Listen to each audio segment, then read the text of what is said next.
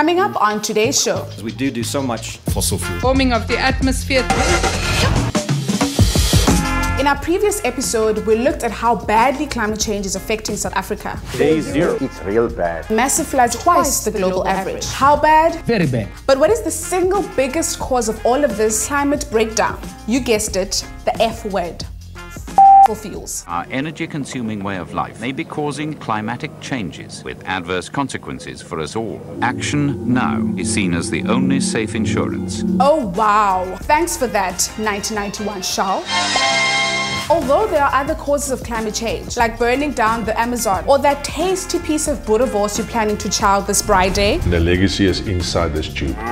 almost 90% of carbon dioxide greenhouse gases are caused by fossil fuels like oil, gas, and coal. Take a look at how carbon dioxide levels have skyrocketed in the last few decades. And as for South Africa, surely a Tiny country like us at the bottom of Africa, Is it South Africa? with an unidentified leader, can't be adding very much to the global waste dump in the sky, right? Wow, much like watching Bafana Bafana, prepared for total disappointment. Let's get away. We all know South Africa has a crime problem. But did you know South Africa itself is a criminal? A carbon criminal. South Africa is not only the biggest carbon polluter in Africa, but it's actually the 14th biggest in the world. Very disappointing. In 2015, per person, we spewed out more carbon than the UK, EU, and even China. Yep, this China. Even toddlers don masks. So what's causing this? South Africa, being a country rich in coal, made sure to develop powerful coal-driven power companies called Sasol and Eskom. Sasol makes petrol out of coal, but it's extremely polluting. With Sasol's coal-to-liquid plant, Secunda, the single largest point source of carbon dioxide emissions anywhere on Earth. Disgusting. Just these two companies alone pump out more than half of South Africa's entire carbon emissions today. And Sasol alone emits more carbon dioxide than whole countries like Ireland and Portugal. Very bad. Very bad. Very bad. I asked environmental activist Makoma Likalaka how Sasol and other major polluters in SA are getting away with this. I think they're hiding behind loopholes in the legislation not to comply, and also the issue that we're still a developing country, which I believe, whether developing or not, we should all be responsible. Maybe it's also because Sasol knows how to hit us right in the feels. It starts with a nostalgic, continues with art. To have a platform like this for young artists around the country, it's fantastic. Football. At Sasol, we are extremely proud. Music. They are so dedicated to our project. Birds. Sasol Birds of Southern Africa. And ends with the irresistible Sasol Bursary Program. Basically, everything is covered. You even have spare money at the end of the day. Managed to save up my money and buy my first car with it. Ah, guys, fees must fall. For what? With Sasol around as a blesser. The truth is, Sasol's just one of many companies making us think that they care so much about us. Sasol needs to maybe tell our story a little better here in South Africa, because we do so much for the country. We pay the most taxes. Thank you. While at the same time destroying our future. The fossil fuel companies, of which Sasol is a fossil fuel company, their product is a poison, is a killer, is a destroyer. Just ask the people living in Mpumalanga. Mpumalanga is said to have the dirtiest air in the world. Communities around Sasol plants marched on the company's headquarters. Everyone in that area is suffering from bronchitis or asthma. Eskom is probably the biggest killer for our people in this area. People who are sick, very sick. The main reason why I have TB, because of the environment. And the scariest part is, when asked about carbon reduction targets, Sasol freely admitted to having none. I've never taken the high road, but I tell other people to, because then there's more room for me on the low road. In fact, they seem to be doing the opposite. The company has taken the government to court over new regulations. The opening of Shondoni mine signifies a growing investment by Sasol. We're going to do a lot of exploration. 3 replacement mines, that's part of a 14 billion rand investment. Any new investment into new fossil fuel projects, given what we know, must be understood as an investment into the debt of our children and their children. Excellent. At the end of the day, SA needs to find a way to swipe left on Sasol and other carbon-intensive companies who refuse to change.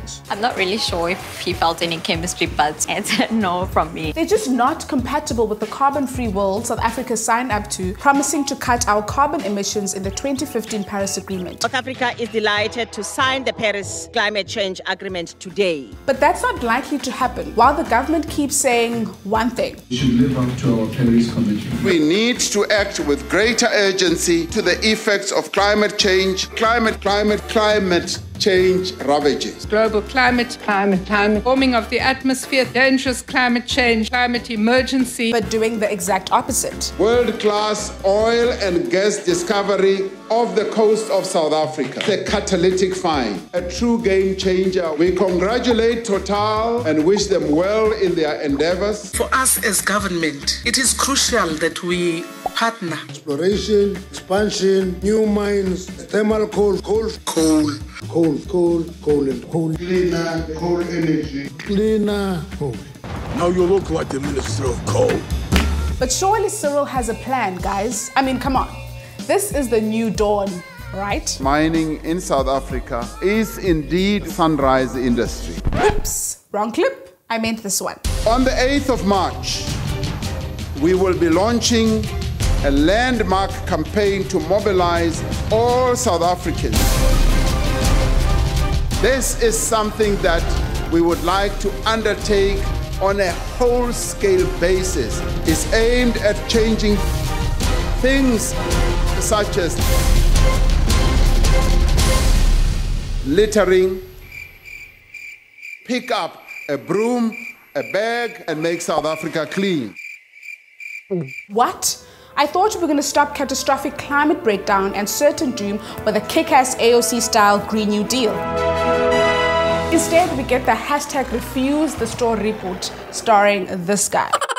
The unfortunate reality is our government's main climate change plan has been rated highly insufficient. But at least government is trying. We're one of the first developing countries in the world with a carbon tax, which will try to motivate companies like Eskom and Sasol to cut their emissions. You can do it! Whether we can have bills or we can have green deals, I think what is just remaining now, it's a political will from those who are in governance, and it's people's actions that would actually improve the situation. So what do you say to South Africans that say climate change can wait? We want jobs now. Climate change cannot wait. Jobs, yes, we want them, but in which environment would you going to have those jobs? You cannot have jobs in a dead planet. Whew. This is a lot, guys. Neither the government nor the fossil fuel companies are really doing anything serious about carbon emissions. Meanwhile, time is running out. This is why a new generation is demanding that the fight against climate change actually be turned into a fight for a system change. We need a whole new way of thinking.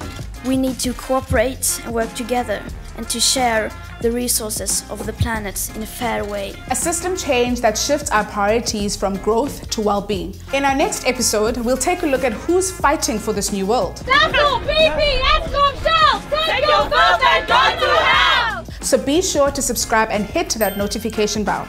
Until next time, stay woke, stay away.